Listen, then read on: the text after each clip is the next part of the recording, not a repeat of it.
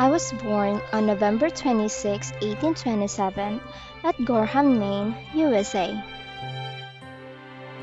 My parents were Robert and Eunice Harmon, and they had 8 children.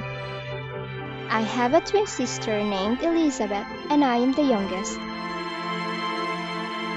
Our father is a hat maker and is hoping to find better working conditions, so he regularly takes a trip. One morning, it was Friday at 10 o'clock.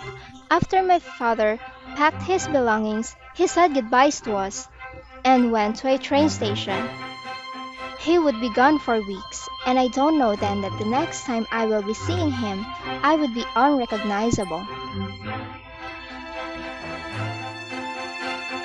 I am telling this because one afternoon, while I and my sister are going home, we passed by a plaza and we noticed a girl following behind us. She looks older than us, and she looked troubled and very angry.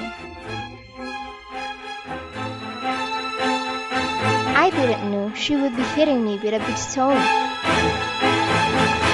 Oh no!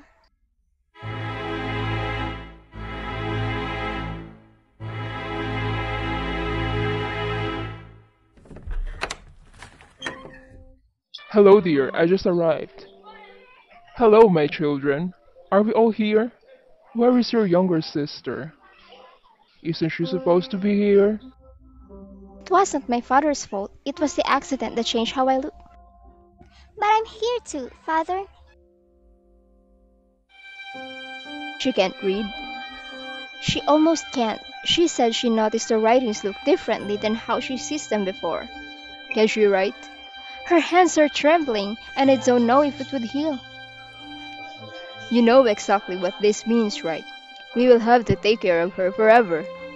She can no more go back to school. She cannot become an educated woman, nor find a husband to marry. My life changed since that day.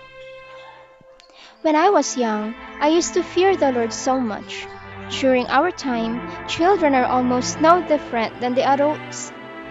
The church has no separate room for younger children like us and a teacher to teach us about God and the Bible.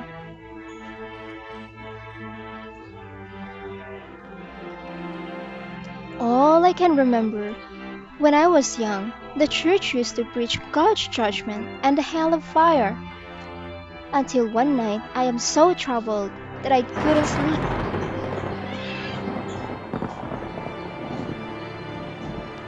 Just like how John Weasley would say, no mercies can enter, not even in the shadow of hellfire. And if I am not ready to be burned in the eternal fire, oh Lord, please forgive me from all of my sins.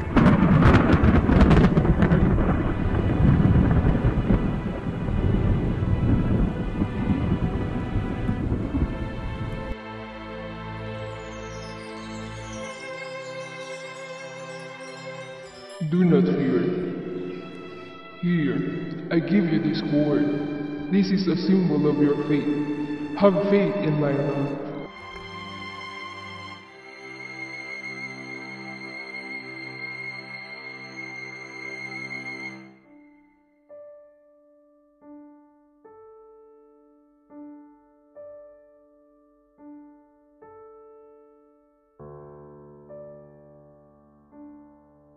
So you are that little Ellen child.